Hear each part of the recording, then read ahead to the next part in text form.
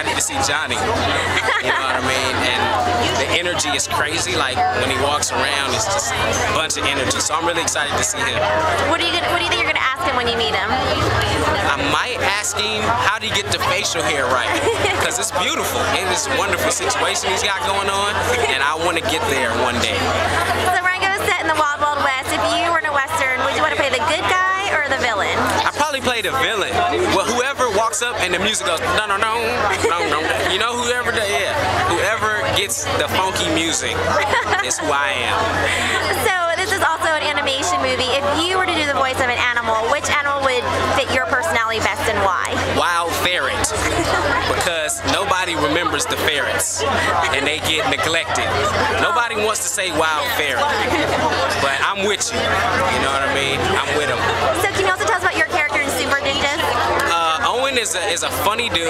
I like playing Owen. He's got a lot of energy. He's got a lot of confidence, and all he has to do is kind of master it so he can come into his ninja self.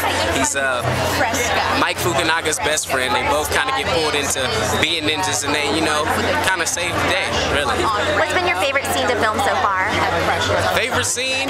Any fight scene that we do, because I actually get to be involved and get to do like all of these crazy stunts. We got a bunch of crazy stuff that happens on the show, so it's exciting to do all of that. But George Takei is the grandfather on the show, and just being on camera with him is fun. Anytime he's there, you know, it's crazy to be around him. What's been like an on-set prank or like a funny moment on set? Funny moment on set? That's a difficult question. I mean, we have a good time almost all the time, you know what I mean? So it's funny to watch us crack jokes on each other when Ryan and Gracie have to do a scene together, and I'm sitting there behind the camera cracking jokes, and they're trying to stay serious. I love being on set at all times, really.